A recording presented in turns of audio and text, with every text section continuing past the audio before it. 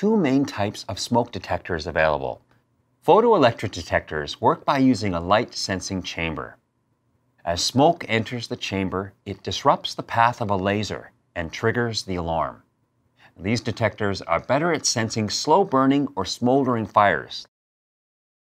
Ionization detectors use two electrically charged plates to ionize the air in the sensor.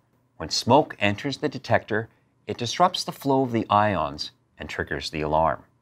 Ionization detectors are stronger at detecting fast flaming fires.